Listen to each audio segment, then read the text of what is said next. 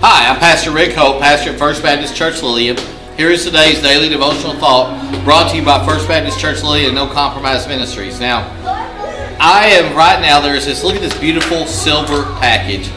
Glows, it's beautiful. And look at this. This is Dublin Dr. Pepper. Now, here's the problem. If you look inside here, oh my gosh, look at that. That's amazing. Okay? And I'm going to probably enjoy them.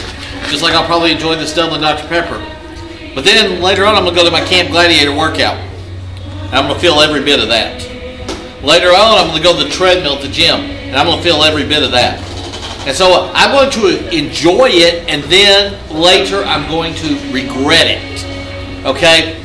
And that's pretty much accurately describes sin. Hebrews 11:25 talks about Christ who left all in order to suffer with the people of God and enjoy, rather than enjoy the pleasures of sin for a season. I want you to understand this, okay?